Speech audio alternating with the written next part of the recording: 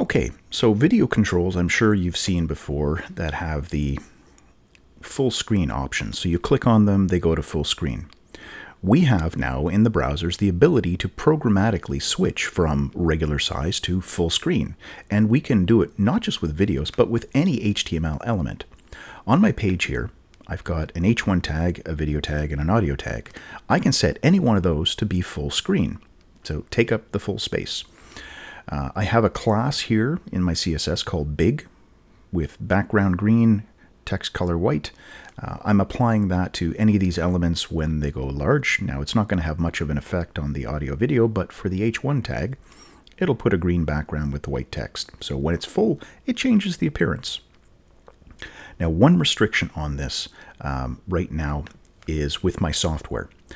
If I go into full screen mode and then I try to exit, it kills the recording. So I cannot record this, but I've included a screenshot for the first heading. So when we get to that point, I'm going to show that on the screen. The other restriction is the fact that there are so many prefixed versions of this. Now I've got the link included here for this page right here. There's a section on the page called prefixing. Here are the standard properties. These are the ones that are part of the standard for going full screen. Full screen enabled means that the browser is capable of doing it. Full screen element means this is the element which is currently put into full screen mode. If it's null, it means that nothing right now is in full screen mode. We have the on full screen change and on full screen error. These are the two events that we can listen for. Exit full screen is when you're in full screen mode, you can programmatically go back to the regular.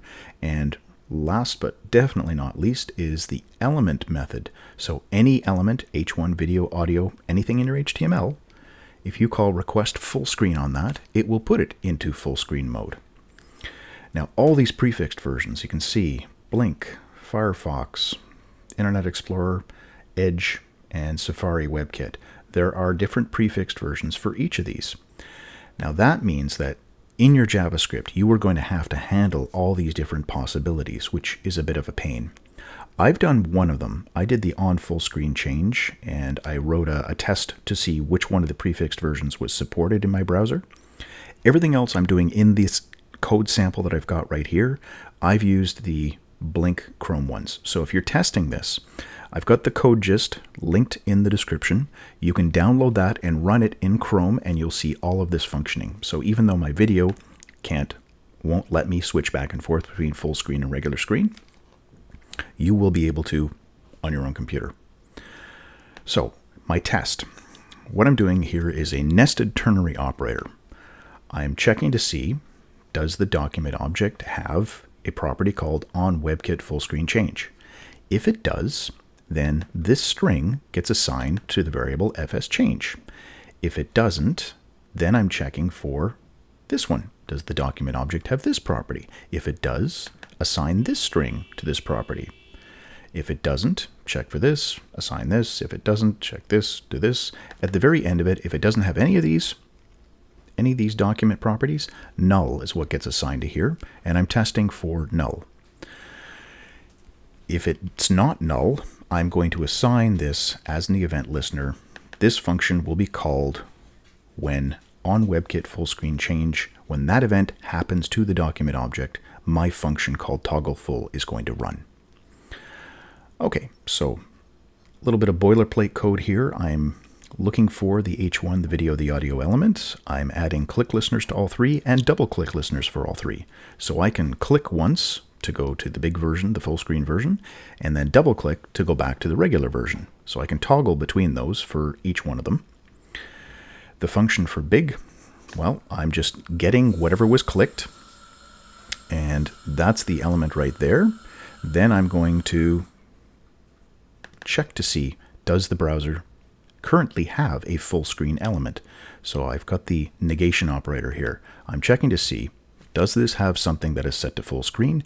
If not, this property will be null. So if it's not null, then I'm going to, or rather if it is null, I'm going to check to see if my element, my H1, my video, my audio, if they have a property called WebKit request full screen. If it does, call it. That right there, that is the one line of code that is going to make the browser change, and whatever I clicked, if it was the H1, this will then become the full screen element. Otherwise, I'm just writing out some messages about, okay, here's the current full screen element because there was one already selected, or there's a problem and it cannot be full screened. So I don't have this property in my browser. Go home. What I'm doing is the reverse. I am going back.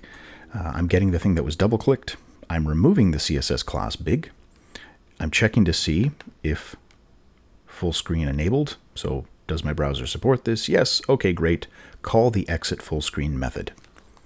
That takes me back to the regular size. So double-click takes you back to the regular size. Toggle full. This is the one that's called on the event. Now, I'm doing this line of code in two places. When you double-click to go back to the big screen, I'm removing the CSS class big, but I'm also removing it if the person hits escape or F11 to go back to the regular size. I still need to remove this class. So toggle full, that's my event listener for that event. Checking to get the full screen element. So that should be the thing that was displayed in full screen mode when the person hits escape. I'm taking that. If that exists, we're adding the class big. If it doesn't exist, that means the person hit escape to exit from full screen mode. So this is our test to see whether or not we're going to or coming from full screen mode. If this is null, it means we don't have a full screen element anymore. So let's look for any one of those three elements that have the class big and remove it. So this is our workaround for if the person doesn't double click, if they hit escape or F1, whatever the native key is for going back to regular size from full screen, then this is how we remove the class because we don't want it left on here afterwards. Okay, so that's it. That is full screen. Really the biggest change, the biggest challenge rather, is testing for all the prefixed versions. Once you get that done, it's not that difficult. You have really just this handful. Full screen element. What is the thing that's in full screen mode? That's either null or it points to an element. Request full screen is the method that takes you to full screen, and then document exit full screen exits. Those three things, that is really the crux of this whole thing. That's the core of what we're trying to do here.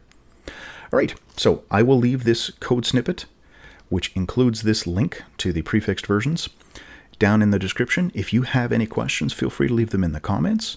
If you found this useful, please share it. And as always, thanks for watching.